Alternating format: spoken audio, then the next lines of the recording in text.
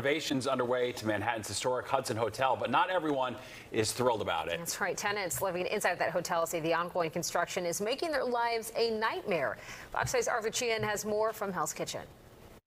There were mice, and I'm not even ready to even figure out how to clean that up. From mice droppings on beds to construction debris that fills the air, the once grand feeling of living in the historic Hudson Hotel on West 58th Street is gone.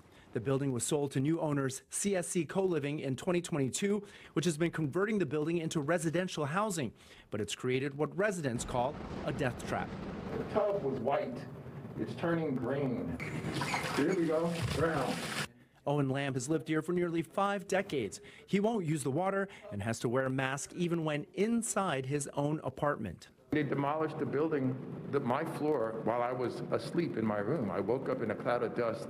No way, I won't use the water. Tess Rubanovich echoes Owen. She's a mother of 3. Her youngest is just 1. And she's a school teacher, but can't work until she figures out care for her kids. His daycare is like where we live, which is supposed to be here. That makes it pretty complicated if I don't know where I'm going to be. Of the more than 800 rooms in this building, the current tenants tell us just over 30 of them are occupied, the vast majority of them elderly and rent-stabilized units, saying they don't have a choice but to live under these conditions.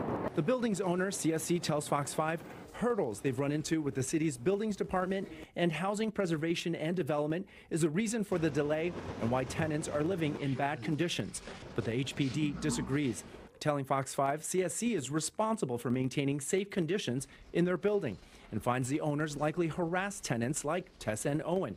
HPD also details what CSC has to do to ensure safe conditions, which both HPD and DOB tell Fox 5 it's looking into. They've destroyed our lives. So here we go. With everything that's happened, Owen and Tess say they just want their lives back. On the west side, Arthur Chien, Fox 5 News.